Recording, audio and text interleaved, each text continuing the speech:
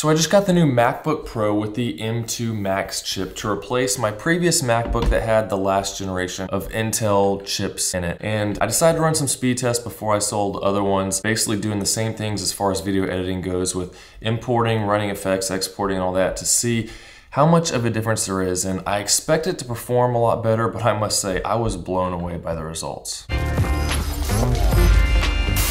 My previous MacBook Pro was the 2019 16-inch model, and it was maxed out with the 2.4 gigahertz, 8-core, 9th generation Intel Core i9 processor with the turbo boost up to 5.0 gigahertz. Had 64 gigabytes of memory with the AMD Radeon Pro 5600 graphics and 8 gigabytes of memory, and a 2 terabyte solid state drive. When I got this computer, a few months after that, the new MacBook Pro with the M1 chip came out, and I just bought a new computer. I didn't want to deal with selling it to get a better one, so I figured I'll do this and wait till the next one. And now with the new computer, I got the 16-inch MacBook Pro with the M2 Max 12-core CPU, 38-core GPU, 16-core neural engine with 96 gigabytes of unified memory and a 4 terabyte solid-state drive. So I'm going to take you through some of the tests I ran comparing the old and the new MacBook Pro's speed and performance when it comes to video editing, since that's primarily what I do with these computers, to help you figure out if upgrading to a new one is worth your money. So what I did initially was just take my FX3 out into the garage and record myself working out for a video I was doing for my fitness channel, which I'll have a link to that as well, Camber Fitness, if you're interested.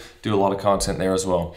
But I did 25 minutes of 4K footage at the highest settings on my FX3. I took that and dropped it onto both computers at the same time to see how long it took to import that footage onto the computer. The new MacBook Pro finished importing in 1 minute and 5 seconds, while the older MacBook Pro took all the way up to 3 minutes and 14 seconds, which took an extra 2 minutes and 9 seconds, or 3 times as long just to import the footage onto my computer. Next, I opened up a project in Final Cut Pro, and I set the parameters to a 2:1 aspect ratio or 18:9, depending on how you look at it, which is the aspect ratio I use for all my videos on this channel now. And with dropping that footage into Final Cut Pro, conforming it to the proper size, and then letting it import and render. And in doing that, the new MacBook Pro finished importing and rendering that whole 25-minute file in 2 minutes and 45 seconds. And if you take a close look at the old MacBook Pro, it's only at about 14% completed with the task when the new one's already finished. And I saw that thinking, wow, there's no way this thing is that much faster. And I waited and waited, and the fan's kicking on the old computer. It's taken a long time to render. Time's still going, still going. I'm thinking, you know, it might take 3 times as long, so 9 minutes, something like that.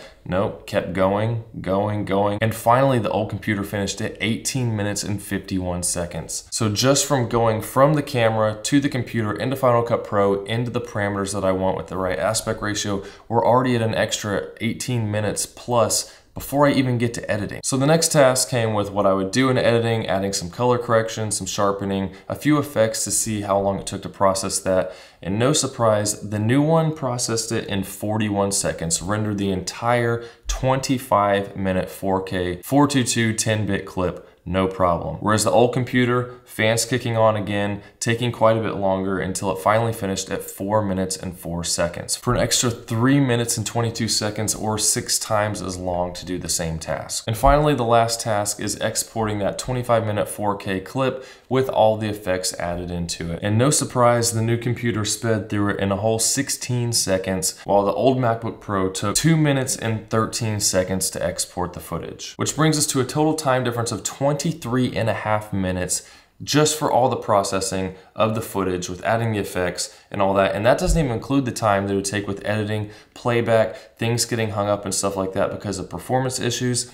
And that makes a huge difference when it comes to editing, because once you get into editing and you learn shortcuts and all that, I can be speeding through something real fast. And I've had times where I try to do too much and the program locks up. I gotta close it, reopen it. But this new computer, I have not had any problems. It is speeding through things. I've never heard a fan kick on this thing once. It's quite a bit larger. The computer is definitely thicker. It weighs more, but to me, I don't care because there are a lot of benefits. I like the speed. It blew my mind how fast this thing is going. And it is also very nice to not have to carry one of these things around with me all the time, because this new computer has HDMI in it. It has an SD card slot, which is so nice because I like being able to just throw the card in there from the camera, no problem. It uses a new MagSafe adapter, or I guess you could call it the old one, because that's what they used to use before they went to only the USB-C. There's still multiple USB-C plugs on this thing, and they will power it as well, so you have multiple options with that. I do like the new one. It's a 140 watt charger, so quite a bit larger than my last one. It was a 96 watt charger. I don't know how big of a difference this computer is over the M1 Max. On the Apple keynote, they showed it had quite a bit more performance, but over the Intel, it is crazy how much better this computer is already. Definitely recommend one of these new ones if you're in the market for getting a new one, trading your new computer.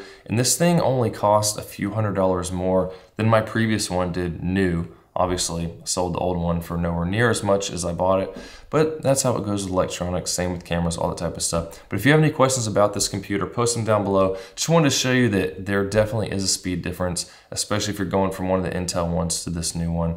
It is great for editing. Really enjoy it. Hit that like button if this video is helpful. Leave a comment down below with any questions you might have.